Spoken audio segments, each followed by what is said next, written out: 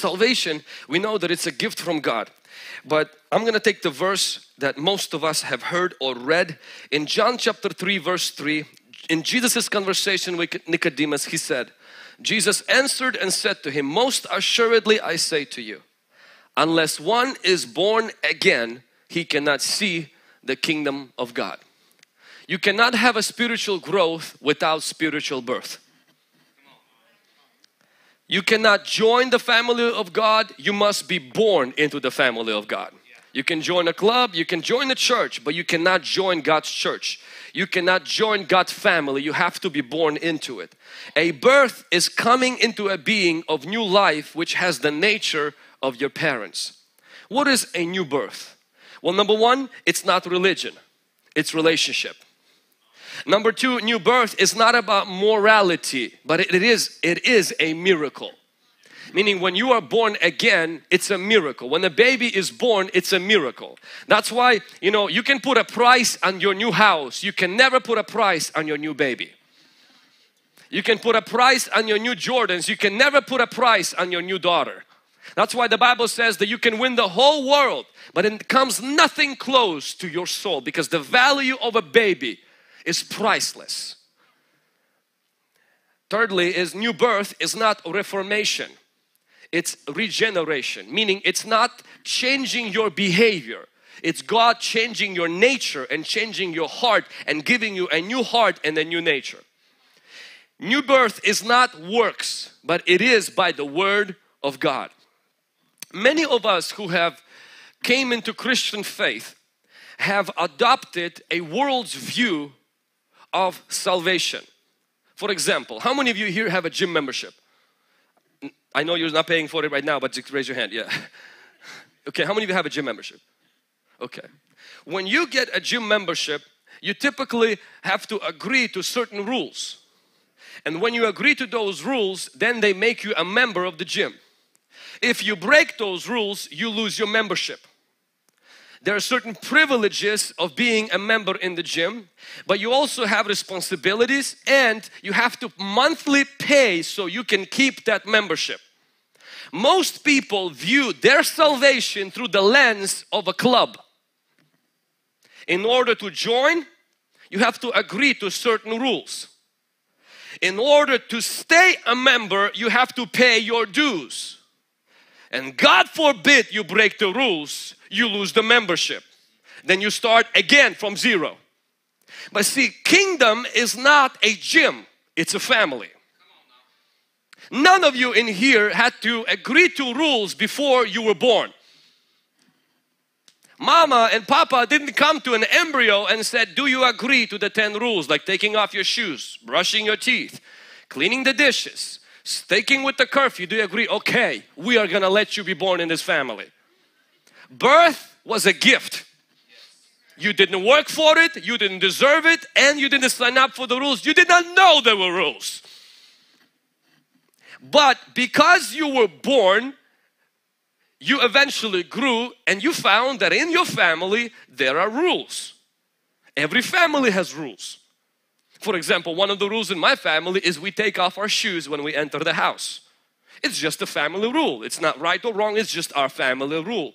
We take off our shoes. Another rule is when we eat, we have to put as much on our plate as we are going to finish.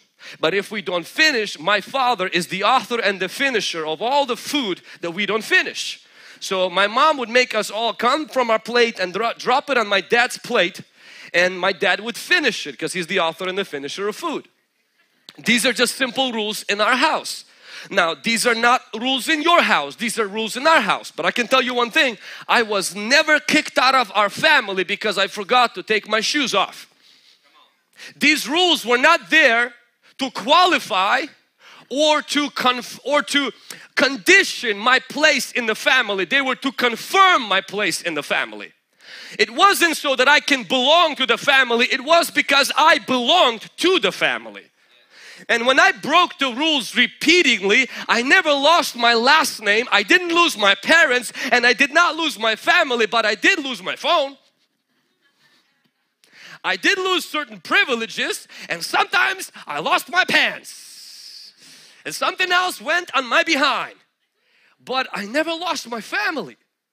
Because when I broke the rules in the family, I didn't lose the family, I lost privileges.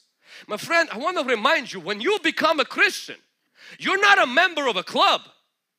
You become a part of God's family. That's why Jesus calls us children and God our Father. So rules have a place in God's family, but they don't condition our relationship with God.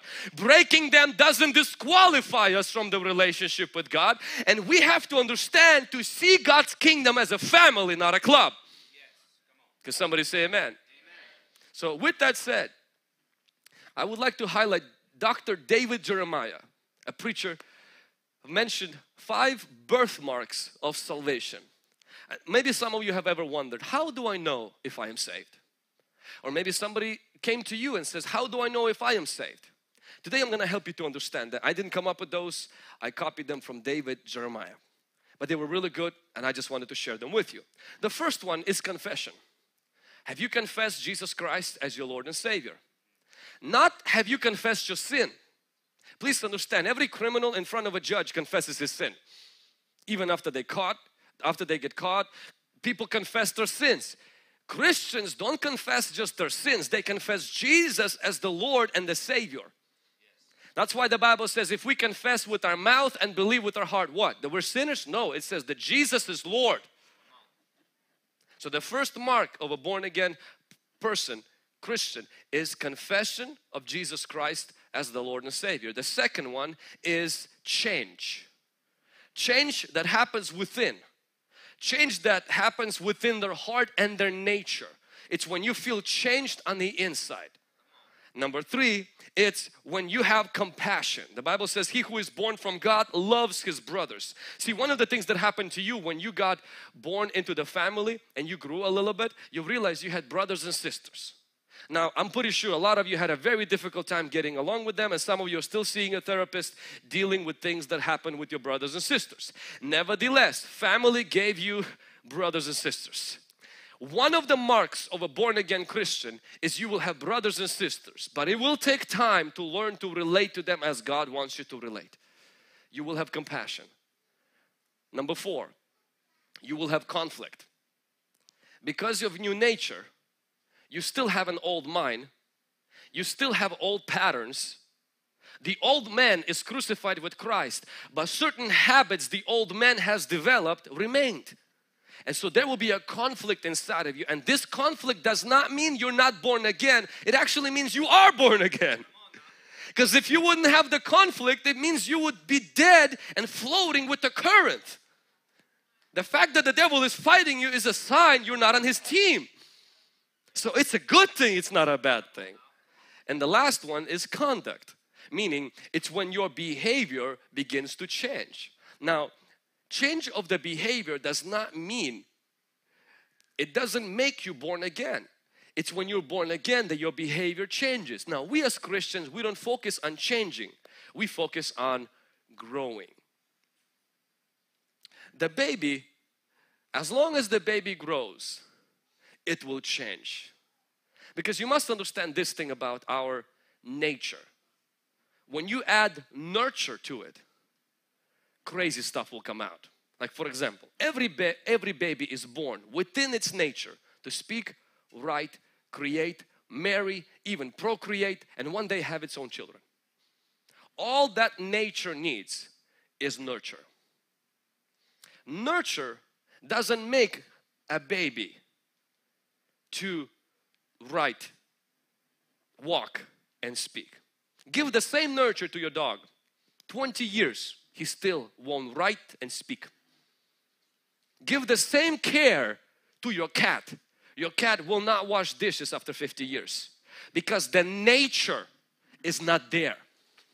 When you become born again, God places a nature, new spirit, that if with the renewing of the mind, remaining in His presence, nurtured, that nature is nurtured, is taken care of, you will become fabulous, you will become incredible, and you will become amazing. You will change because you grew. So we don't focus on the change, we focus on the growth. We know that it's within our nature. All I need now is to nurture my life, change in my soul, so that the change in my spirit will be made manifest in my natural, visible realm. So with that said, I would like to talk on for a few moments about this topic of spiritual birthmarks or our salvation. If you are taking notes, write this down. The first point I would like to share is that new nature makes growth natural. New nature makes growth natural. When you and I became born again, God gave us a new spirit, but God did not give us new soul. God did not give us new body. When you became saved, you did not get a new body. I wish we would have gotten a new body. We didn't. If you came overweight, you left overweight, unfortunately. If you came not healthy, you left not healthy. If you came white, you left white. If you came black, you left black. Nothing changed on your body and nothing changed on your soul. If you came negative, you left negative. If you came with bitterness, a lot of people left still struggling with bitterness, and they may say, well, how come then? What was the new birth did in me?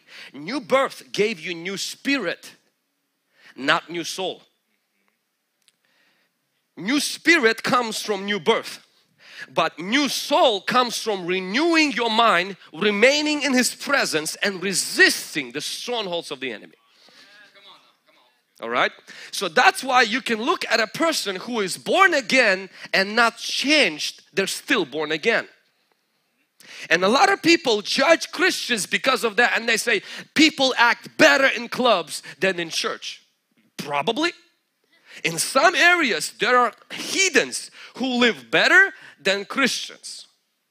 If you ever been to a funeral is a very well-behaved, clean place. But if you went to the hospital where babies are born, nothing well behaving there. And a lot of times it's not super clean. When the baby comes out, it's bloody, naked, unruly, loud.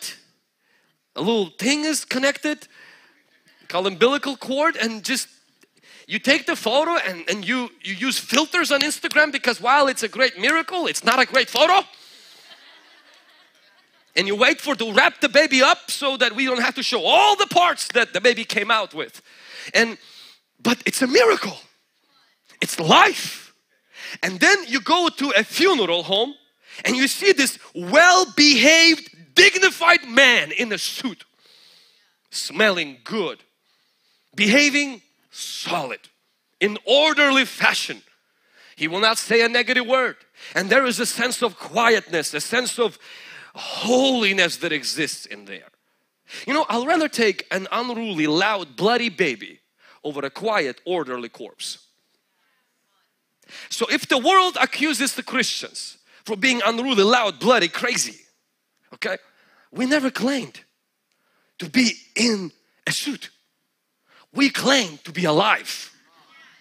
We claim to be born again.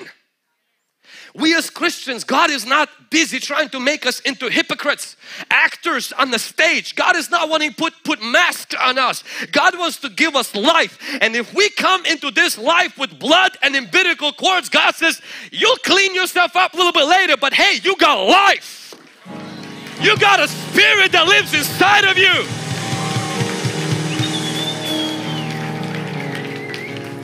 Yes, you'll get covered. Yes, you'll get clean. Yes, you'll learn how to walk. Yes, we'll cut this and cut that and cut that. But listen, you can do all of that to a corpse. It will not make him come alive.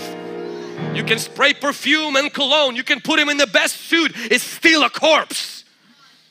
So what that an unchristian can learn how to tame their tongue and control their money and treat people right? It doesn't make them born again. Because new birth is a miracle of a new birth. And therefore a Christian can sometimes act crazy, but if they're growing, they'll change. Can somebody say amen? So new nature makes it natural to grow. If growth is difficult for you, you might not be born again. If growing is impossible, I have the right on God's word to question the validity of your new birth experience. For new born again Christians, growth is not difficult and impossible, but it is slow.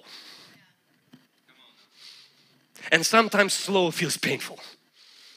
So growth is very slow. The baby does not learn to walk overnight. The growth is slow, but it's not impossible and it's not difficult. Growth is natural. That's why Peter says, like newborn babes desire the milk of God's word. Meaning that nature gives me new appetites and new desires. If you are born again, how you would know it is because there is new desires. There is new passions that are there for God. You will not always satisfy them properly. You will not always do what's right with them. But there is new desires there. Can somebody say amen? There is growth and it comes naturally. None of that growth makes you born again, but it's because you're born again that you grow. Your growth doesn't make you born again with the capital B. Your growth doesn't make you for sure born again. When I was born, I was told by my parents that I came into this world not knowing how to speak and walk. I don't remember that day. I don't remember the day of my birth. And that's why people who say, if you don't remember the day of your salvation, you're not truly saved. I'm like, really? I don't remember the day I got saved. I do remember that I'm alive in Christ now. The same way I don't remember when I was born. There's a certificate. I celebrate July 22nd. But you know why I celebrate July 22nd? Because my parents told me. I don't remember being there. And then I grew. I learned how to walk. I learned how to talk. I finished school. I finished high school. I got a high school diploma. I got a license. I got the job. The interesting part is that none of those growths improved my status in the family to my parents. Meaning, I was a son on the day of my birth, the same way I am a son when I'm a pastor today. My status as a son did not get upgraded or updated as my condition from a child to a youth, to a teenager, to an adult, to a husband, and to a pastor gradually increased. One day I will even reach higher, but while my condition is constantly growing and growing and growing, my position, the love my parents have for me, the position I occupy in their heart, when I couldn't utter a word, when I couldn't wipe my own behind, when I did not know what it's like to do this and that, from that day I was as precious, as valuable to them as I am when I am going to be old and gray hair. That did not change. All of my growth did not improve my status as a son. The only reason I'm able to grow is because I was a son in their heart, and they made a room for me to have unconditional love, unconditional acceptance and nurture that caused the nature in me to explode. My friend, all of your growth doesn't make you more saved. The only reason you are able to grow is because you are saved. Can somebody say amen? Number two, new nature does not remove the presence of sin, but the practice of sin. When you are born again, you don't lose your ability to sin. You lose your ability to enjoy it. You can still sin, it's the same one. You're just not going to be able to enjoy your sin. Because the new nature doesn't sin. Where the sin happens is in the soul, unrenewed mind. And the new nature doesn't want to sin. And as a Christian, Christians can commit sin, but they don't practice sin. Because the Bible says in 1 John chapter 2 verse 29, everyone who practices righteousness is born of God. 1 John 3:9, it says the following in NLT. Those who have been born into God's family do not make a practice of sinning because God's life is in them. They can't keep on sinning because they are children of God. Now don't let the word practice freak you out. How many of you guys practice like certain sport? Basketball, swimming, golf, practice eating. I see no. All right, I see more. Yeah. All right, okay. Musical instruments, practice. What is word practice? Practice simply means it's performing an activity or exercise, a skill repeatedly or regularly in order to improve or maintain one's proficiency. You only practice things you want to get better at. True Christian will never do that. Will never practice sin to get better at sinning. True Christian will never use God's grace as an excuse to sin. Because to them, a little bit of grace gets me to heaven. A lot of it makes me reign in life. So using God's grace, they don't use God's grace as an excuse. They use God's grace as a reason to overcome sin. True born again Christian will fall 7 times into the same sin. He can't stay there. Why? Because he is not practicing something into perfection. He wants to practice righteousness. So he will get up from that sin and still be righteous. So as a born again Christian, you still sin. You don't lose your ability to sin. You just lose your ability to practice sin into perfection. What we practice is the perfect nature of Jesus that lives within us, and we practice that day in and day out. Not so that we can become perfect. It's because we are perfect in our spirit and in our heart through the blood of Jesus. Can somebody say amen? Matthew chapter 7 verse 21, it uses this verse. Not everyone who says to me, Lord, Lord, shall enter the kingdom of heaven, but he who does the will of my Father in heaven. I will be very honest with you. When I was younger and this verse was preached in the church, I was getting saved every time this verse was preached. Because the preachers are really good at taking scriptures out of the context. And so they would take this verse and right after that they would give a call to salvation. If you call on the name of the Lord but you don't do the will of the Father. I'm like, this week there was one day I didn't do the will of the Father. And then it says over there, you will not go into kingdom of heaven. I was like, man, that's me. I didn't even wait for altar call. I was like, Lord Jesus, please forgive me. I didn't believe in this, but I did it just in case. Please forgive me, sanctify me. Can I get saved again? Amen, I got saved again. And then they would say, even if you do miracles, I'm like, well, that's not, I don't even qualify. That's for everybody who does the miracles. That's for them. They're not even saved. But you have to always read the Bible within the context. Because later on, Jesus says the real reason why those people are not going to heaven. It's not because they called on the name of the Lord and didn't do the will of the Father. I want you to see this. In verse 23 it says, then I will declare to them, I never knew you. The real reason, they never had a relationship with Jesus. They might exercise certain gifts in a community of other leaders.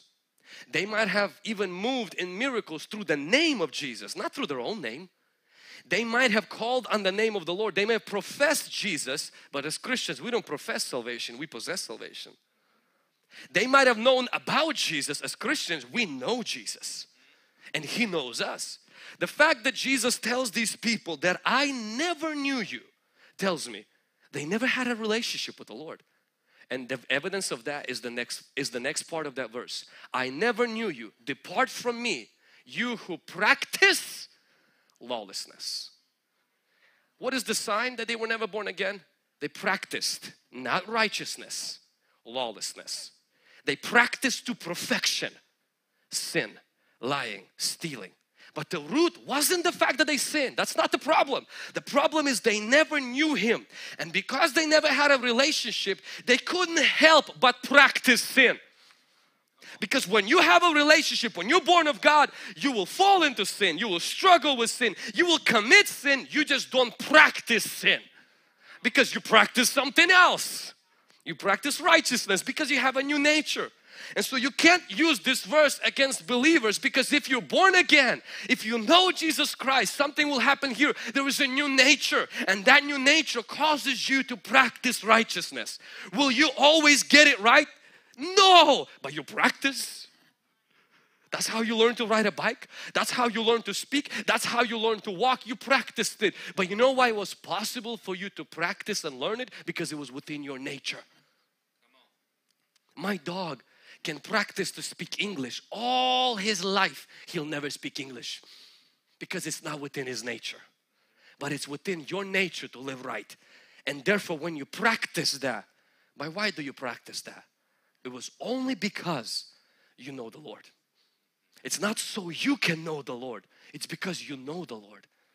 And you can hide behind the church and profess, Lord, Jesus is Lord. Say all of that. The same way you can walk around, I can walk around and say, I belong to Larry Smith's family. That doesn't make me part of that family because I said that.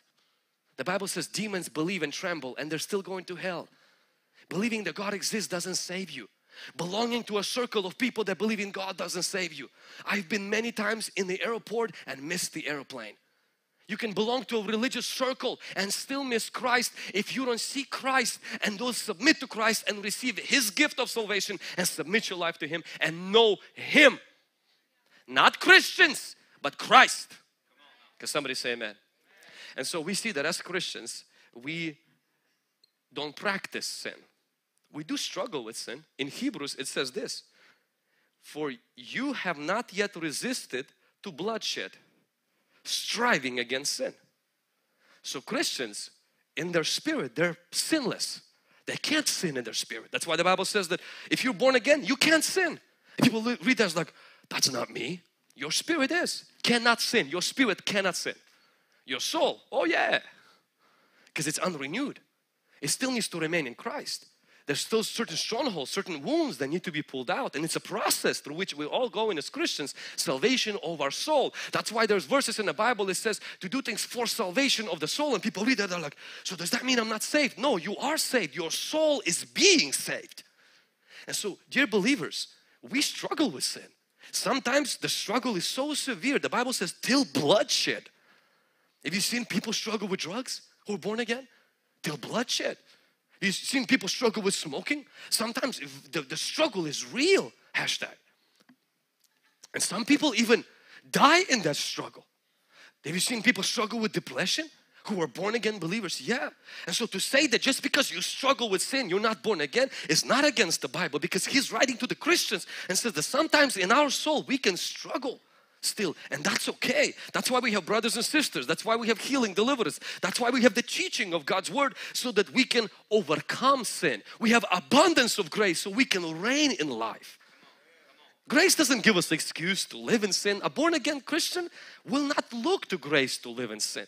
They will look for a reason to overcome their sin. When you washed your car last time and it was raining, you hated it because it would stain the car. And that puddle by your house that typically when your car is not washed you would never miss, you would ride faster. You would avoid those puddles. Why? Because clean cars cause you want it to be cleaner. The more dirty you are, the more dirty you want to be. New nature causes you not want to sin. And if you are living, if you are enjoying, justifying, it's probably a sign you just never experienced new birth experience. And you're just reforming your outside and trying to, through nurture, you can massage a dead man until your fingers lose their connection. It'll never bring him back to life. You can't massage yourself back to life. You got to repent yourself back to life. So you repent, accept the grace of God, receive the new gift of salvation, and God gives you new nature, new desires that accompany it. Can somebody say amen? Now let's get to bring this message a little bit closer. Number 3, Christians don't lose their salvation by struggling with sin. So we mentioned that Christians don't practice their sin, but they can still sin. And now I want to talk about a little bit closer. Christians don't lose their salvation by struggling with sin. As a Christian, you don't lose your salvation when you sin, but you lose the joy of your salvation. Psalm 51, do you remember when David committed murder and adultery? That's some pretty heavy sins. It's interesting, in his repentance, David never said, Lord, restore to me my salvation. He said, restore to me the joy of my salvation. As a Christian, you don't lose your salvation when you sin. You do lose the joy, closeness. You can die faster when you sin. You can even open the door to a demonic torment. You can end up in jail. You can forfeit your reward as a Christian, but you don't lose your relationship as a Christian when you sin. In 1 Corinthians it says that one day we'll stand before God and the eyes of God's fire will go through our works, and what was built on wood, hay and straw will be burned, and it says this, and we will be saved as though from the fire, yet we will be saved. Meaning our bad works that we do, they don't cause us to lose our relationship, they cause us to lose our reward. Can somebody say amen? They don't cause us to lose our salvation. They cause us to lose the joy of our salvation. Now for those of you who your mind is freaking out right now, oh my gosh, Vlad, you just gave somebody a license to sin. Can I just calm you down? Those who are not born again, they don't need license. Does every criminal wait for a permit to do something criminal? No. Okay, so relax. I'm giving grace to people who are going to use that to overcome their sin. And those who won't overcome their sin, they don't need that grace. They're going to still use a reason to sin. As Christians, we don't lose our salvation. We lose the joy of our salvation. I would like to go a little bit further. I like what Dr. Michael Brown said. This topic, first of all, I want to say it is controversial. There is 4 main thoughts, 3 big ones. We belong kind of to the 4th one of thoughts concerning losing your salvation. The first big thought is the once saved, always saved, in the sense that you can never lose your salvation. You can deny Jesus, you can even go and become a Muslim or a Buddhist, but once you pray that prayer, you will always saved. You can completely reject God, insult the Holy Spirit, trample the blood of Jesus, it doesn't matter because it's called eternal and you're done with. The second school of thought that exists is called the perseverance of the saints. The perseverance of the saints believes that if you are born again, then you will not lose your salvation.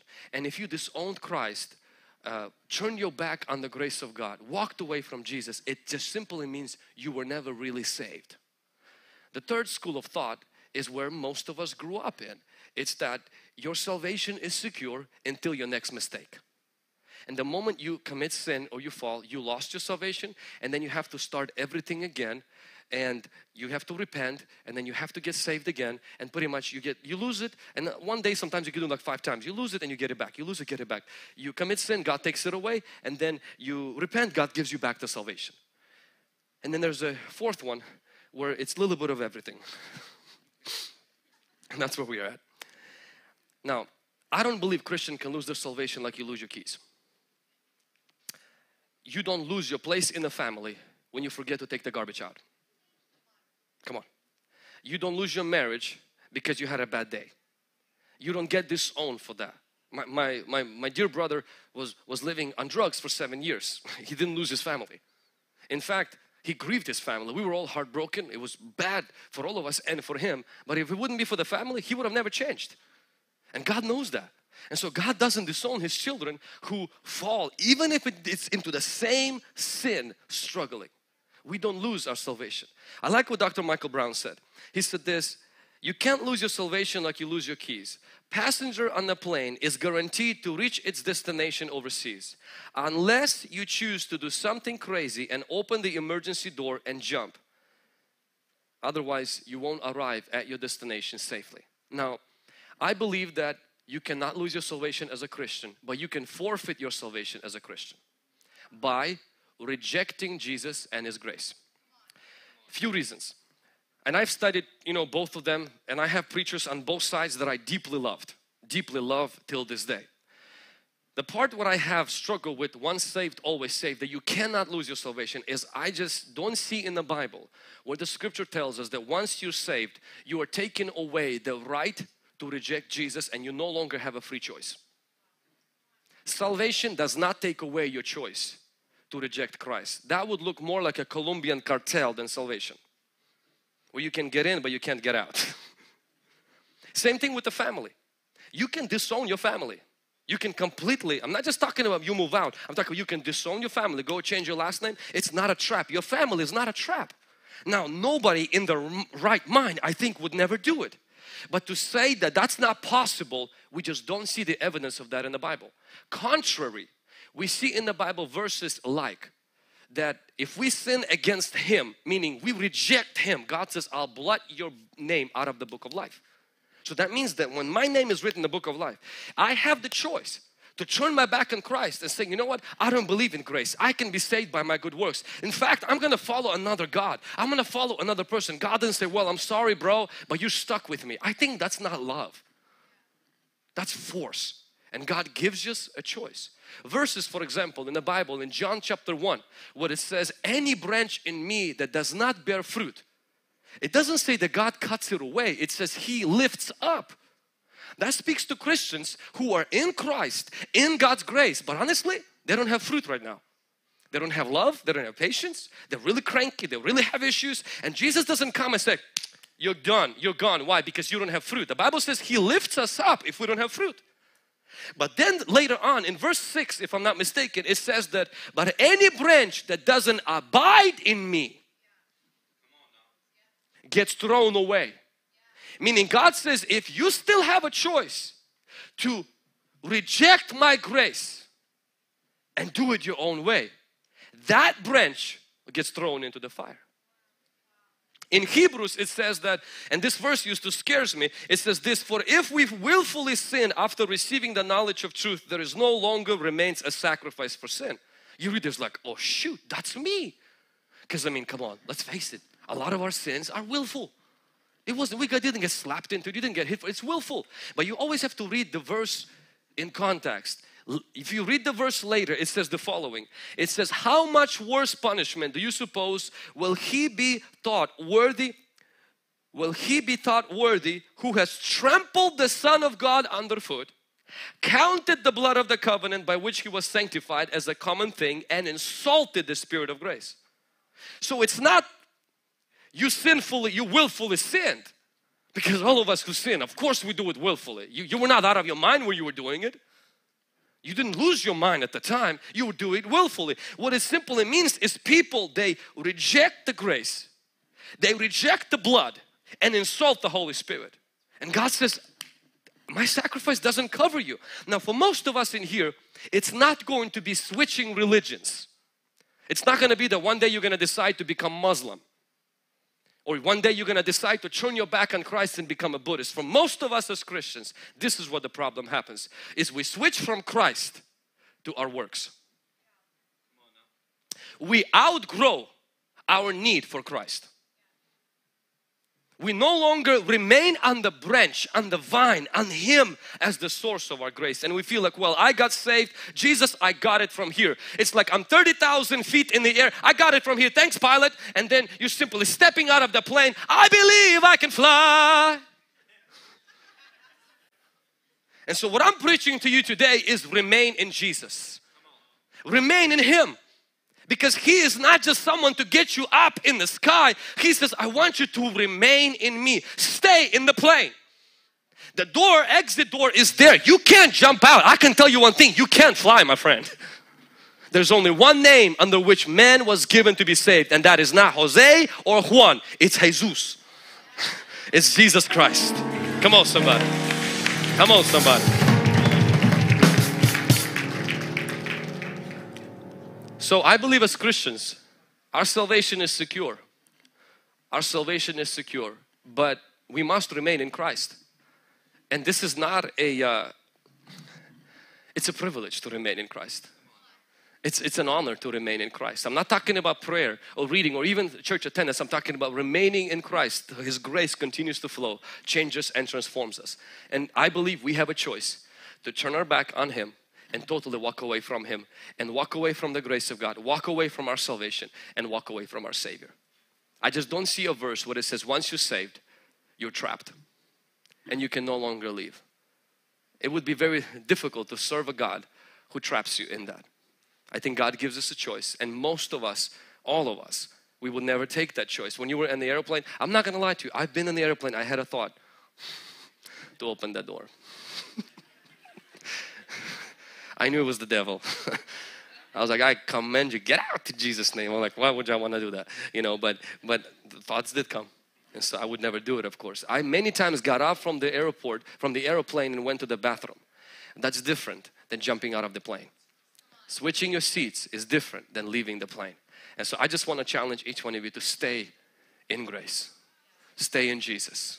And I'm going to finish this message with I believe something that is very important. Can Christians go to heaven if they die unconfessing, not confessing certain sin or forgetting to confess certain sins? I believe yes. And this is why. The Bible says Christ has forgiven us of all sin. Can somebody say all? The original word for all includes past, present and future. Think about it. All of your sins, your future sins your past sins, all of them were at the moment of His death were your future sins. When Jesus was dying, you haven't committed any of them yet. On the cross, He paid for all of your sins. All of your sins were future sins. I believe when you're born again, your sins are paid for, present, past and future. Christ doesn't come down on the earth next time you sin. He's like, oh shoot, I forgot that one. In fact, you didn't even exist when He was paying for your sin. He paid for all of your sin. When you are forgiven in Christ, you are forgiven. Those sins are already covered by the blood. The future sins you're yet to commit. So you may say, then why do we confess our sin? First of all, you're not saved by your confession. You're saved by Christ. You don't see it in the Bible where it says, if you confess your sin, you will be saved. It says if you confess Jesus as Lord, you will be saved. Our confession doesn't save us. Jesus saves us. Our faith doesn't save us. Jesus saves us. Sinner's prayer doesn't save us. Jesus saves us. Even your repentance doesn't save you. Jesus died on the cross. Now repentance. So we have to go back to Jesus. We have to go back to the cross. Please understand, I believe in confessing sins. But I don't believe it's so that I don't lose my salvation. It's so that I stay close to Jesus. I've been married to my wife for 10 years. 10 years ago on this altar I said, I do. Since that day, do you know how many times I said, I'm sorry? A lot. I'm gonna probably say I'm sorry today. You know how many times I'm gonna say I'm sorry in the next 20, 30 years? A lot. Do you know why I say I'm sorry? Not so that I undo, I do. I don't say I'm sorry and then go back and get married to her again. My I'm sorry is to keep closeness. It's not to keep the covenant. I do created a covenant on which today I say I'm sorry so I can stay close within the covenant I already have. My I'm sorry does not get me my covenant back. My sorry keeps me intimacy. But my I do gave me relationship. You have a relationship with Jesus. You have a relationship with God. When you got saved, when you placed your trust in Jesus, by grace you were saved through faith. Can somebody say amen? And then you confess your sin, not so that you get your salvation back, so you get your intimacy back, so you get your joy back, so you get your peace back, so you will grow closer to God with whom He is your Father.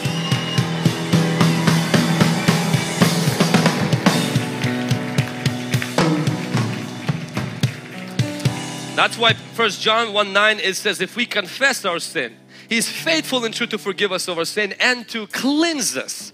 Meaning God says, if you come saying I'm sorry, God's like, I'm gonna cover you, I'm gonna cleanse you, I'm gonna forgive you. Please understand, I do that almost every few days with my wife. The more I'm sorry, as long as I mean it and follow up with a little action, a lot of action, and my relationship gets closer. But it's not so that I don't lose my marriage. It's so I don't lose my fire, so I don't lose my closeness. It has nothing to do with the covenant. It all has to do with the closeness. That's why Christians repent. The Bible says so we can be healed, so we can be restored. Jesus washes the disciples of His feet and He says, I don't wash your feet because you're not clean. He says all of you are clean except one, referring to Judas. He says a clean man only needs to wash his feet. He's speaking spiritually. He says a man who is cleansed by already Jesus only needs to forgive, forgiveness, confession of his sin, because he's already clean. Like this, you take a shower one time but you wash your hands many times. The shower is when you got saved, but washing of the hands is when you confess your sin so that you don't get germs to stay in you, because those germs, neglected, become infected. So that's why we confess our sin. What if at the moment of your death there were some sins that were unconfessed? Can I tell you something? Nobody in this room will have every sin confessed properly at the moment of their death, unless you had 6 months in the hospital. For most of us, that's not going to be your lot. When you die, it will happen fast. It will happen quickly, and you quote unquote did not get prepared for it. I want to just remove that fear. You're not saved because you kept track of every sin and you confessed it properly. You're saved by Jesus. You're part of His family. You have a covenant with God. You shouldn't let the sins harbor in your heart because it will create a distance between you and Jesus. It can rob you of your spiritual reward. Your heart can get cold toward the Lord. You should constantly confess your sins so you can be freed, so you can be cleansed. The same way you should always wash your hands. You feel better. It's for your good.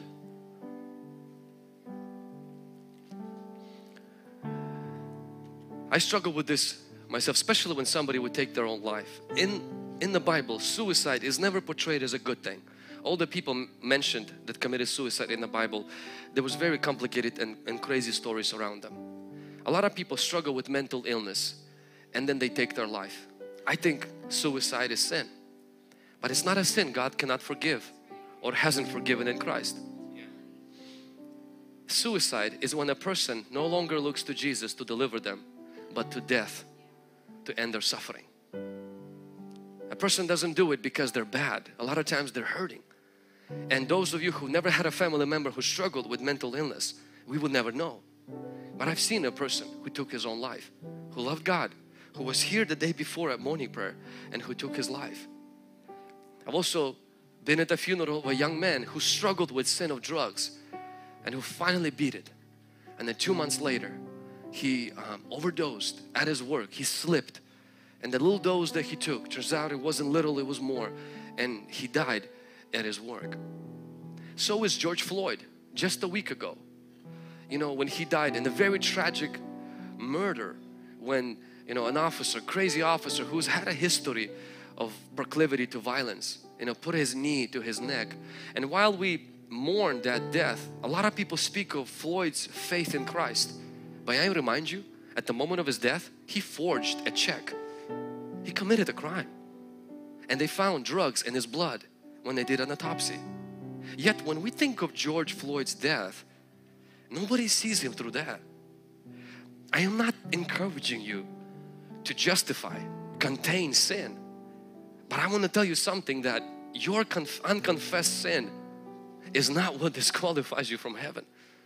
Nobody in this room will be able to die at the moment of their death having every single thing confessed. And if you can, that's not what saved you. It's what Jesus who saves you. So I want you to live with peace. Pursue the Lord. Not live in terror and fear. My fear is many Christians have a hat of condemnation instead of a helmet of salvation. Last year I got a ticket riding my moped, and they gave me a ticket, and it was a sad day because it was a park guy who works at the park, not even like a real police officer. I know he's a police officer, and please forgive me, Lord. I don't think he's a real police officer because he did not have those sirens that the real police officers have. And I was riding from the church to the house, and guess where he pulled me over? In my garage.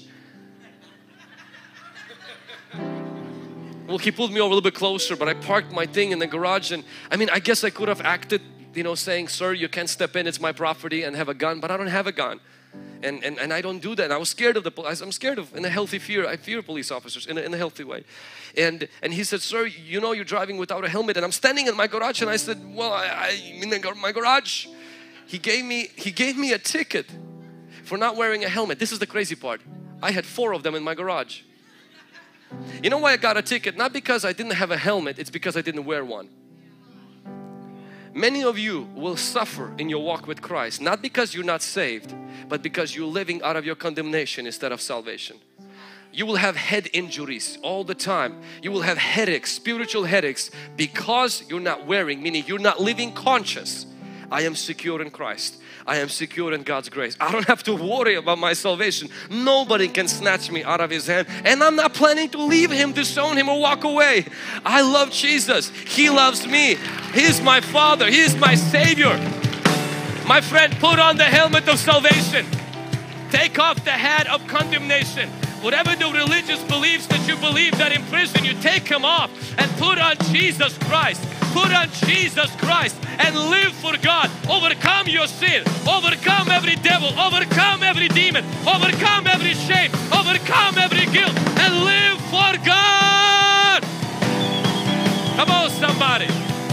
you believe it, give God some praise right now. Hallelujah, hallelujah, hallelujah, hallelujah, hallelujah. Come on, let's rise to our feet right now. Come on, let us raise our hands right now for just a few seconds. Begin to thank God for the great salvation that He has given you. Begin to thank God for who you are. Begin to thank God for your position in Jesus. For some of you who always struggled with fear, who always struggled with condemnation, I just speak that over you. Those who are in Christ, there is no condemnation because you are in Jesus. He gives you power. He gives you grace. He brings you close, and when you confess your sin, He brings you closer. He restores you. He heals you. He cleanses you. Oh, Holy Spirit, glorify Jesus in our mind. Holy Spirit, exalt Jesus in our mind. Come on, every hand raised and every mouth open for the next 60 seconds. Open up your mouth. Just begin to thank God for your salvation. Begin to thank God for the grace of God. Begin to thank God for your birth, for the miracle of your birth.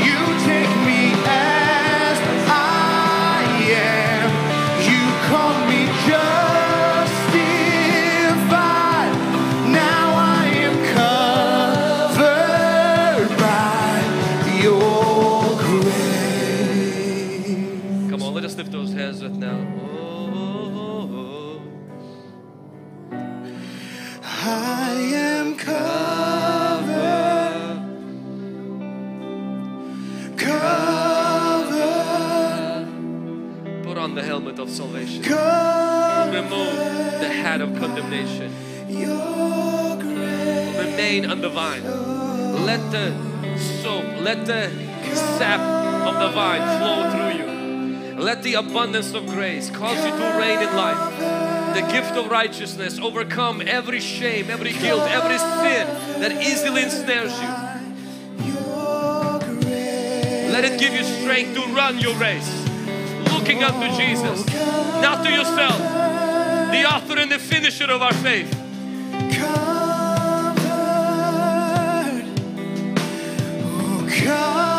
Covered by your grace. I'm covered by your grace. Oh, covered. Yes, I am covered.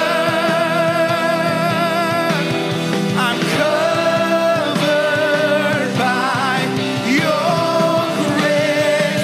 No matter what I've done, no matter where I've been, no matter how, Lord, you promised you would pick me up again from the ashes. Yeah, you have removed my shame. You take me as I am. You call me justified.